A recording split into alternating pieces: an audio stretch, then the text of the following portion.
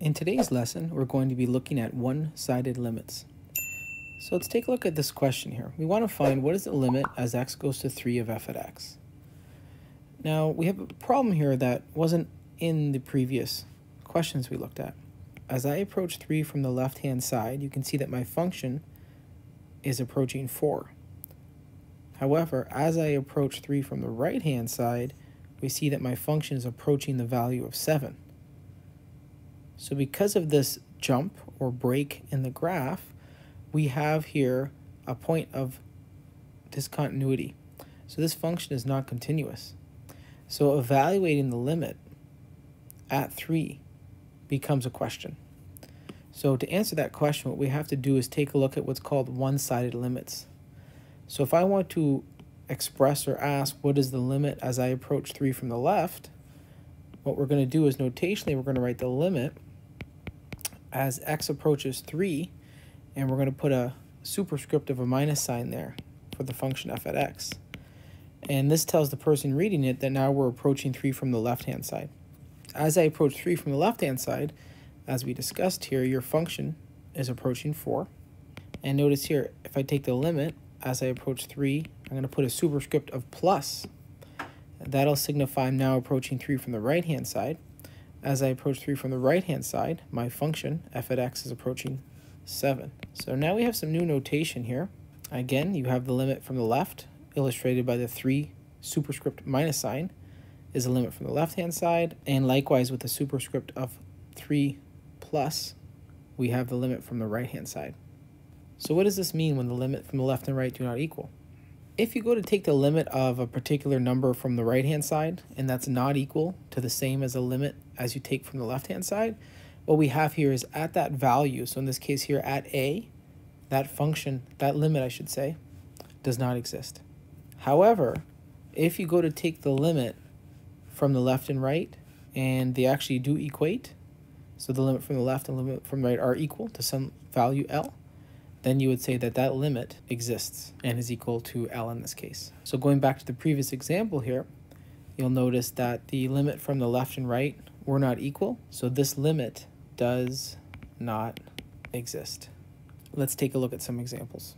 All right, let's take a look at this question here. We got this graph here, this graph f at x here, and what we want to find is, let's take a look at A. They want us to find the limit as x goes to 1, if it exists. If I'm going to answer this problem, I want to take the limit as x goes to 1. Well, as I approach 1 from the right, and as I approach 1 from the left, notice in either case we're approaching the same value, and that value is going to be a 3 here.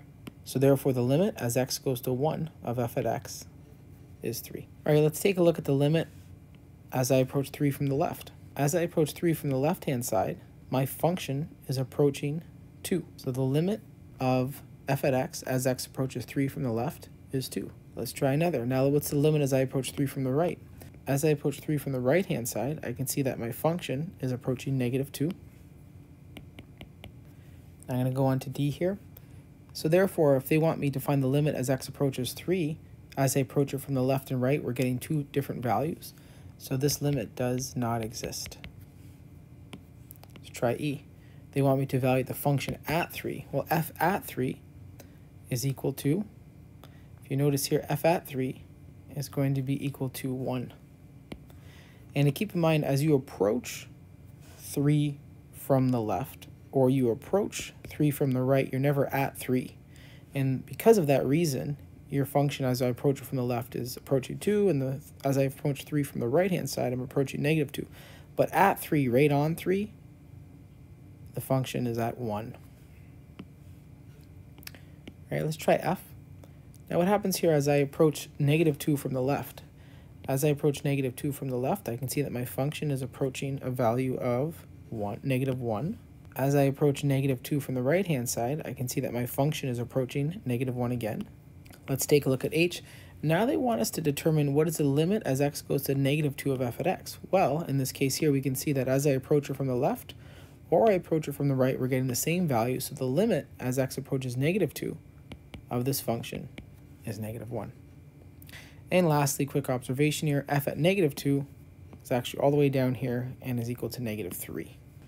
All right, let's try some more. Just a quick recall here. Recall that the absolute value function is defined as a piecewise function. And how the absolute value function works is when x is greater than or equal to 0, it just outputs itself. And when x is negative, it multiplies it by a minus sign to make it positive.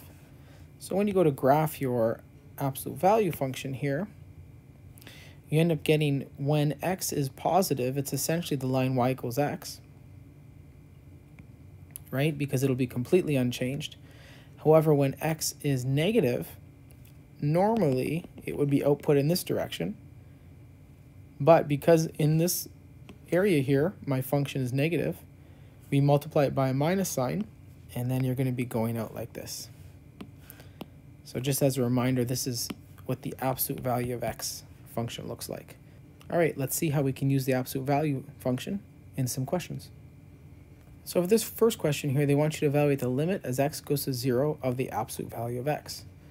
Well, again, if you remember from our graph here, we have to examine what happens as I approach 0 from the left and right. Because recall that this limit only exists if as I approach it from the left and right, we get the same value. The limit as I approach 0 from the left-hand side of the absolute value of x is what? Well, as I approach 0 from the left-hand side, we will be inputting negative values.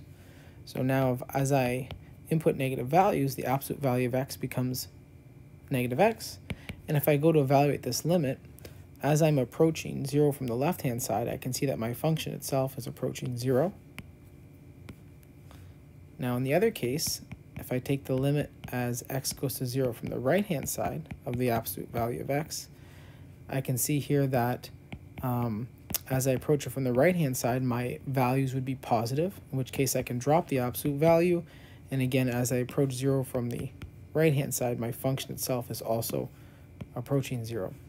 So therefore, the limit from the left and right are equal, and therefore the limit as x approaches 0 exists and is equal to 0. Let's try another. So in this question here, we want to show that this limit actually does not exist. So let's take a look at applying this without actually doing the graph here. Let's try to do this just from our definition. Well, recall here, I know that the absolute value of x is equal to x if x is greater than or equal to 0, and it's equal to negative x if x is less than 0. So therefore, what's the limit as I approach 0 from the left of this expression? We will be inputting negative values, in which case this will be negative x over x, and we get the limit as x goes to 0 from the left. As I approach 0 from the left-hand side, we would have a non-zero number at the top and bottom that are the same, and those would cancel off, and this would be negative 1, and then my limit would be negative 1 here. Let's try it the other way. If I take the limit as x goes to 0 from the right-hand side of this expression, now I'm inputting values that are greater than 0, so they're positive values, in which case I can drop the absolute value, and this becomes x over x. And now again, those x's will cancel. And the reason for that is they're non-zero values, both the same, and in which case we get 1 here. So you can see here, as I approach 0 from the left-hand side, and as I approach this function f at x from the right-hand side of 0, I get different values, negative 1 and 1. So because of that, the limit does not exist. Okay, so for this function here, they want us to take a look and evaluate the limit as I approach 1 from the right and left. As I approach 1 from the right-hand side, what happens here?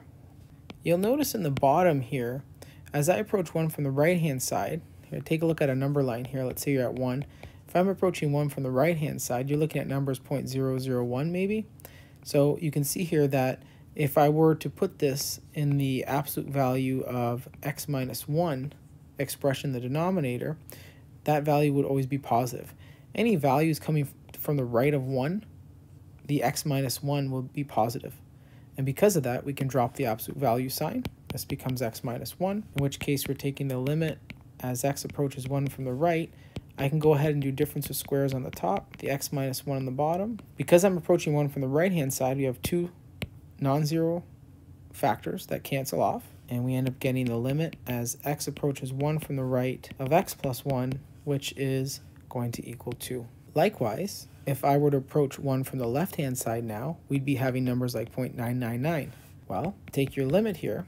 As I approach 1 from the left of x squared minus 1, the denominator this time, as I input values of 0.999, or anything to the left of 1, any values to the left of 1, inputted into this denominator will be negative, which means that I can drop the absolute value sign, but I'm going to have to multiply that by a minus 1 out in front.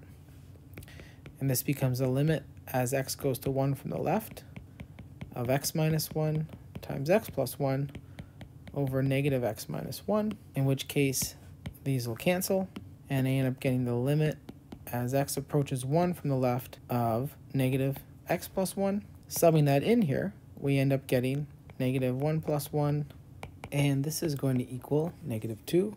If you notice here, the limit from the right and left are not equal, and because of that, limit does not exist. Let's take a look at another problem. So for this question here, they want you to find the value of k such that the following expression exists. So in this case here, for this expression to exist, what has to happen is a limit from the left and right as I approach negative 2 must equal. First step here is, let's take a look. If I take the limit as I approach negative to right-hand side, let's say, and then I can go ahead and factor the bottom. The bottom factors into x plus 2, x minus 1. Notice in the top and bottom are polynomials, so I can take the limit of the top and limit of the bottom separately. As I do that here, if the top is in fact a polynomial, I can input that minus 2 for the values of x here, and I can do the same for the denominator. Now, what ends up happening here, as you can see, so notice here when I input that, I end up dividing by 0. So what I need to happen is I need to get a 0 in the top. Polynomial has a root at minus 2, provided that x plus 2 is a factor. So therefore, we know x plus 2 is a factor in the denominator. I need an x plus 2 in the numerator. And the only way that can happen is if negative 2 is a root. Negative 2 is a root of this polynomial if it's equal to 0. We're going to set this equal to 0, in which case here we get 12 minus k plus 3 is 0. And you end up getting here k is 15. So therefore, if k is 15, this expression will have a factor of x plus 2 in the top and bottom. Let's see what happens. So that means that this polynomial up in the top, the k value is 15, so that I can get a factor of x plus 2 in here. Let's take a look at what that would look like. If I substitute in a 15 for k, 3x squared plus 15x plus 18, and we can factor that 3 out, we get x squared plus 5x plus 6, and lastly, that factors into x plus 3x plus 2. Now notice, as I approach negative 2 from the right-hand side, these two values will cancel off as they're non-zero. Now I take the limit as I approach negative 2 from the right of this expression, and now this is polynomial over polynomial. We can go ahead and sub that in the numerator, and in the denominator, we end up getting 3 times 1 over negative 3 is negative 1. And that's the limit as I approach negative 2 from the right-hand side. But again, if you recall, taking a look at this expression here, the reduced expression, this is a rational function. The top is a polynomial, the bottom is a polynomial, and polynomial on the bottom at the value negative 2 is non-zero. So because of that, this is continuous at this value. And since it's continuous at this value, you're going to get the exact same number as I approach, take the limit as I approach negative 2 from the left of this expression, you will also get minus 1. So therefore, the limit from left and right are equal, and they're equal to minus 1, and therefore, the value of k that ensures that the limit of this expression exists is 15. Okay, that concludes one-sided limits. Please review these concepts here, try them out on your own. Make sure you have a decent idea of how the absolute value function is working here as well. That was an important part of the lesson. Take a look at this example here, rewatch it if need be, try to go through them yourself. Thank you.